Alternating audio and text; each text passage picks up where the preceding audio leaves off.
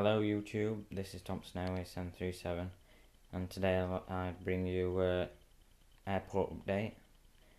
First I'd like to show you my timetables that I've created for each day. This is for Sunday, so we've got Sunday arrivals here and then we have the Sunday departures here. They actually took me quite a lot of time to do this,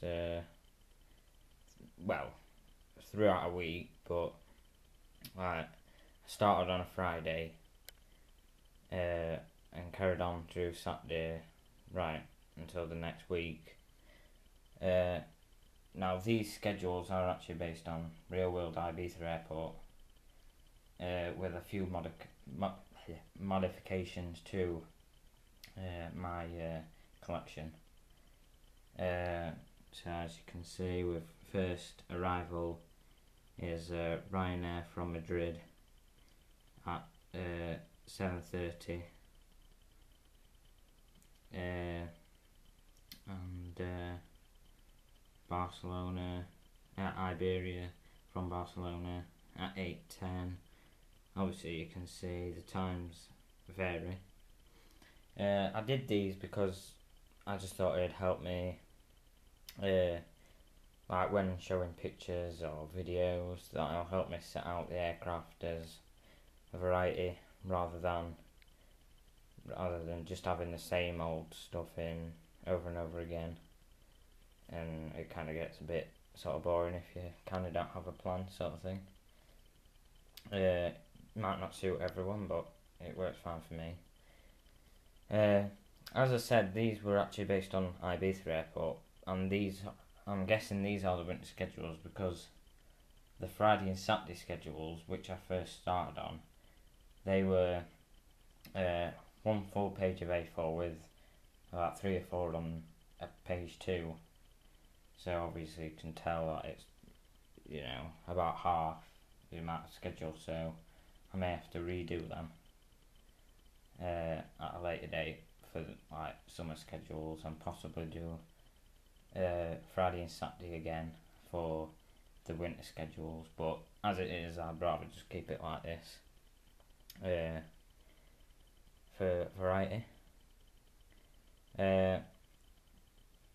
I'll stop the video here, but in a few seconds the video will come back on and we'll see what's being changed at the actual airport. Hello YouTube, I'm back again. As you may have just seen, that I would have just showed you my timetables. So you can comment of what you think of it.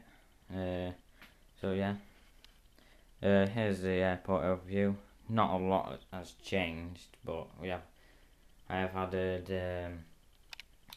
some jetways, which I know they should have the other part to them, but these are the best ones that I found that work well for my airport because they actually swing round more than what the others do from Herpa. And I find Gemini Jet's airbridge is a bit too sort of fiddly and annoying at times when you're trying to manoeuvre them and stuff. Here we have Herpa Air Balloon A320 with Sky Chefs. That's from the Herpa accessories pack. We have a Gemini Jet Transavia 737-700, which I got quite a bit ago now. Can't remember. I paid quite a bit because well, I've never actually seen one of these on eBay, which is where I normally shop. Or well, buy models. So yeah, I've just got that, and I also paid. And here we have a Tucano line Balkan Holidays Tupolev 154. This, I actually got this because, well, I like the livery, I like the aircraft, but it's also part of my Doncaster collection, which one day in the future I hope to build a replica of Robin Hood Airport, which is my local airport in Doncaster, England. So if you want to search that on Google or something, you can. As you can see, that's mostly changed. I'm thinking of adding possibly over here, so try and make some sort of PAPI lights, sort of like well, not really sure how I'm gonna do that, but I'll figure it out.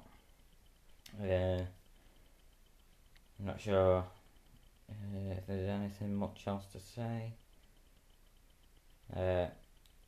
Expect a few more videos soon showing like different schedules. I do post photos on Wings 900 forum if anyone's on that. Sometimes on da.c, which is Diecast Aircraft forum.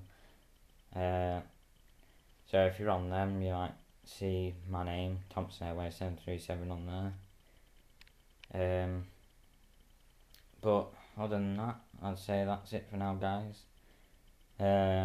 Please like, rate and comment and subscribe. Obviously if you want to, you don't have to. I'm not going to force you to. Yeah, that's all for now, guys. Bye.